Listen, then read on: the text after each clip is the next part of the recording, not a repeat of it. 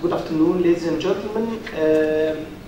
First, I would like to thank you for being with us today for the second time, the second day of the radiotherapy course at the 10th BGI-ICC, and I'm so proud that I'm being responsible with my dearest friend, Professor Dr. Muhammad Al-Fatouh, Professor of Clinical Oncology at Mufti University, and I'm Khalid Abdelkarim, Professor of Clinical Oncology at Shams University. We have been responsible for this radiotherapy course for the past few years that passed like the wind, and we are so pleased that we can continue with the same standard of care presentations and receiving those national and international figures who are giving us always the updates in radiotherapy, in gynecology, and in breast radiation.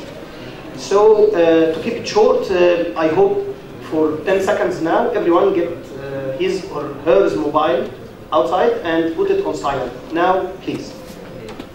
Nothing like an adhan, nothing like the ringing, please. And it should be kept silent all over the session, please. And it gives me a great pleasure to introduce our distinguished chairpersons. From left to right, my dearest Professor Dr. Amin Said Amin, Professor of Radiation Physics, Ain Shams University. Then my dearest friend, Professor Dr. Ahmed Sadaqa, Professor and Head of the Department of Clinical Oncology, Kafr Sheikh University. Then Dr.